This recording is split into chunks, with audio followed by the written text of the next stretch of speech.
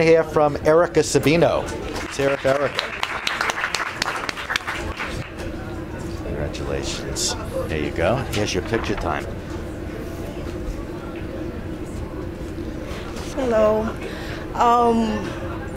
I think you should be invest in my business because I think you won't find a business like mine, like a Four Seasons restaurant. I think you won't find it here in New York, and it's very unique.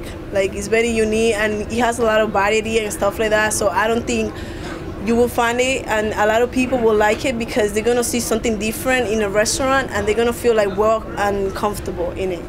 And the stuff that I learned from this class is that no matter who you are, you could be poor, you could be rich. If you want to get somewhere, you will get somewhere. And you just need to have the desire to keep going and say, yes, I can. Like they can, yes, I can.